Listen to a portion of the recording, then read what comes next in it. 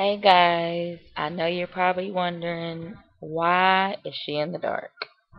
Well, I was on my way to bed and God still want to do some more talking. Actually, I was on Facebook and I was just checking out some stuff. I was looking at Triple E's website and his Facebook page is a gospel rapper, and I was just looking at the people's comments and seeing that God is doing some extraordinary things with young people.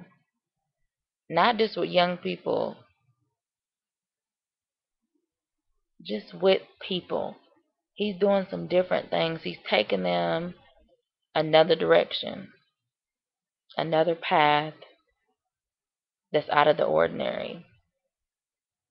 And it's like strange and it's hard for some people to grasp what he's doing. So I went into the Word and he started showing me about a scripture.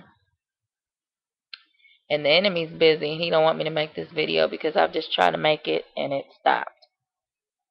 So we're going to pray before we go into the Word, and we're going to pray over this YouTube. So Lord God, right now, Lord God, I ask that you keep watch over this channel.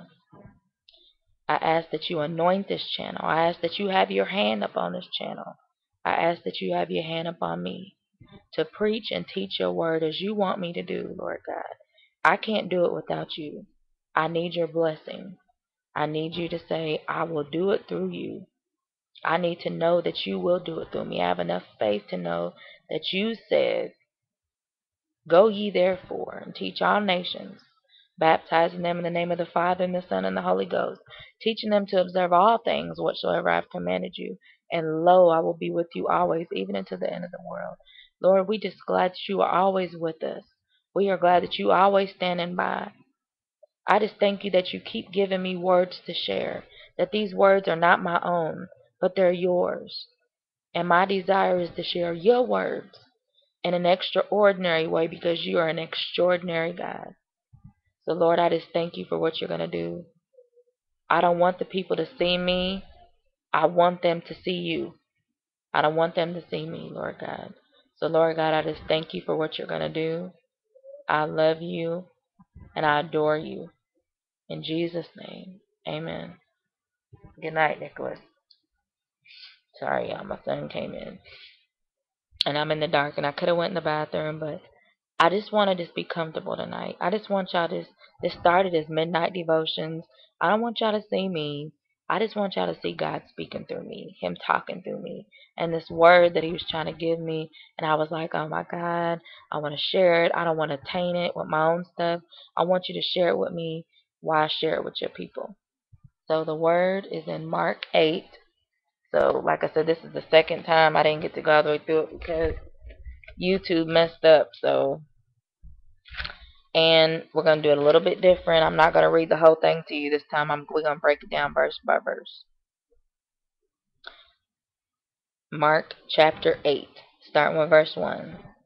In those days, the multitude being very great, and having nothing to eat, Jesus called his disciples unto him, and said unto them. When you go into the word, of course you have to bless it. It's like food. You have to bless it first so it can nourish your bodies. When we add prayer of our food, you hear people say, Lord, bless this food so it'll nourish our bodies. This food has to nourish our bodies too. But what I've seen here is that in those days, so this is back in the day, the multitude being very great. So it was a great crowd of people because this chapter is called the 4,000 fed. And having nothing to eat. First off, that don't even match. How you gonna have nothing to eat and Jesus is in the place? Jesus called his disciples unto him and saith unto them. Now, Jesus is there, and the great multitude is around him. We go into our word, God is there to teach us.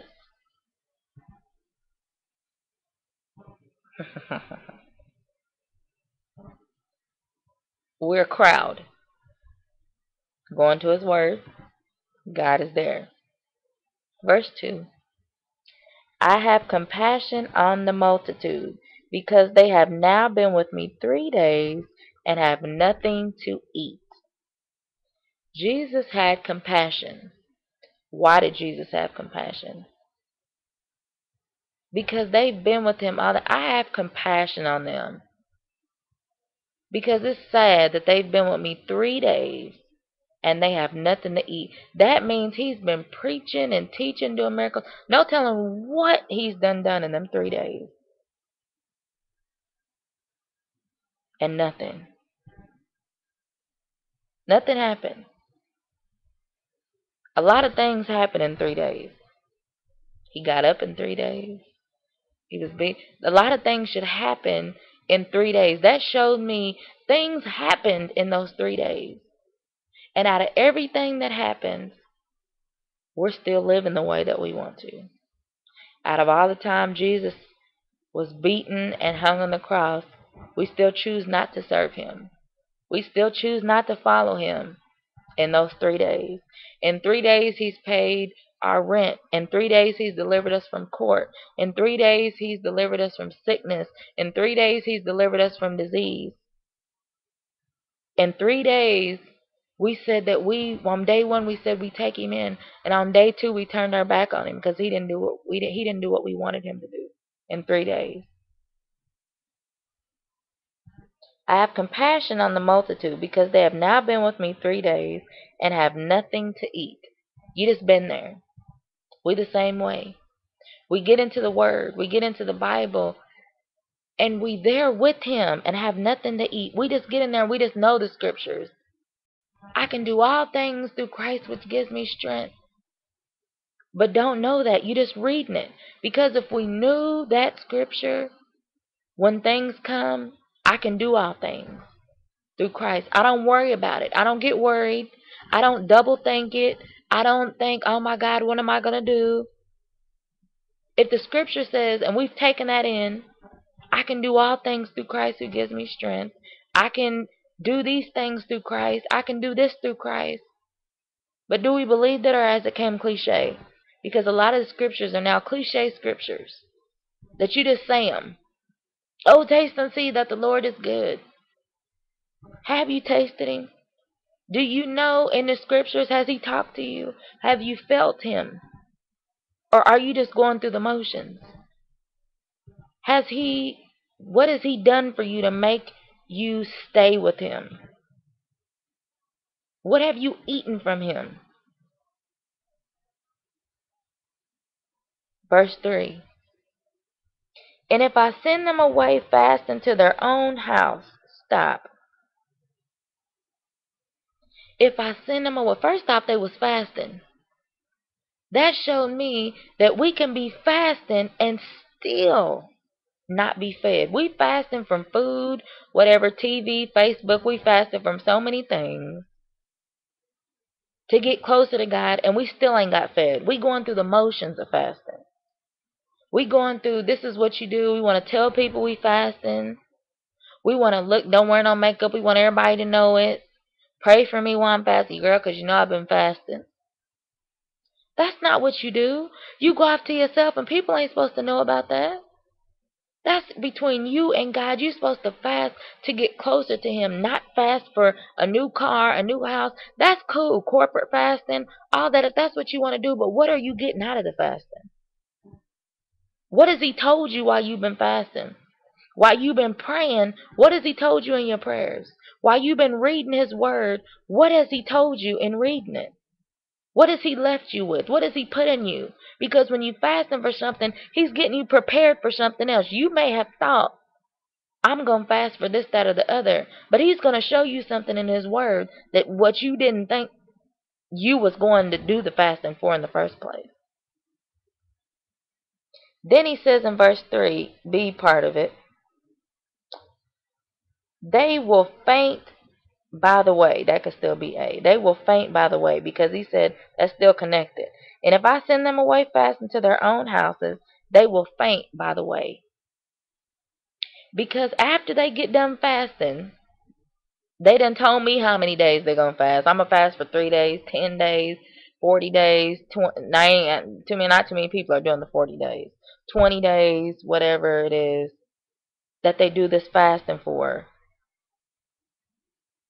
And then I send them away to their own houses, meaning they gonna go back to what they was doing, because they going back to their own houses, because they're not staying with me in my house. So that's showing us right there, after we get through fasting, we go back to the stuff that we was doing. We go back to our prior activities, our things that we've been doing, or if we've got something out, we forget and just steady do what we gonna do, or we enjoy what we got out of it, whatever we was asking God for. We enjoy that and forget what He told us while we was fasting, forget the different things that He said to us while in fasting. Then he says, let's go back. He says, if I send them away fast to their own house, they will faint by the way. That means they're going to fall off. Just like I said before, they're going to forget. And many people faint after the big blessing. They faint. They faint away from Him. They forgot. After they faint, you wake up, what happened? They what happening right now? They living a life of what happened. Let me tell you what happened. You was with God. Then He blessed you. And then you went sideways and start doing something else. That's what happened after you fainted. So I'm going to tell you right where it happened, because you probably waking up right now and you may be looking at this video and be like, I don't even know what happened. I'm going to tell you, I just told you what happened. Jesus telling you what happened too. And predestined He already knows what's going to happen. For divers for them came far from far. They came from far away to be with Jesus. They came from many of us. We've come from far away. We've come from lives of sin. We've come from lives of being raped. We come from lives of being abused. We come from lives of being hurt, relationships, miscarriages, baby deaths. People have such stories that they come from to come to Jesus. And His disciples answered Him, from whence can a man satisfy these men with bread here in the wilderness? We out in the wilderness. We out in the middle of nowhere. And you telling us to feed these people? With what? Ain't no trees around with no fruit on it. I ain't got no bread. We only got this little Lunchable over here. We ain't got nothing. What we gonna feed them with? Really? Jesus is bringing the same test back around again, because remember, He asked them to feed the 5,000 first, and they gave the same answer. Here they are again in the 4,000. And they got the same answer again. We ain't got no bread, Jesus. Will you see something out here? Because we can't feed all these people. We can't feed all these folks. We think it ourselves. And people call us the day before, the day of. Can you come and preach? Oh, no. You didn't even give me no preparation time, Blair. I can't even do it. No. How much bread do you have? If somebody says, comes up to us, can you pray with me? Oh, hold on. I got to get myself together first. I got to do this, or you caught me in the middle of something. Really?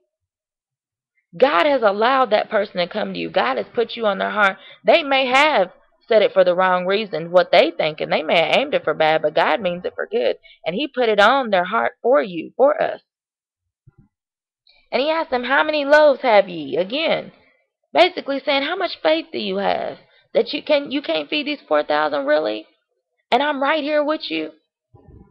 This time he didn't even tell them this time, go see how much you got. He just asked him, how much you got? Oh, I got 7. We got 7. Really? You only got 7? He's telling that to us too. How much faith do you have? How much bread do you have on the inside? How many times have you went in the scriptures and you get the same thing every time? You only get Philippians 4:13. You only get the top of it. You only get Matthew 6:33. You only get the top of it. What are you getting differently every time you go into these scriptures? There should be something that you get differently, because we are at different levels every time. God is putting different stuff in us.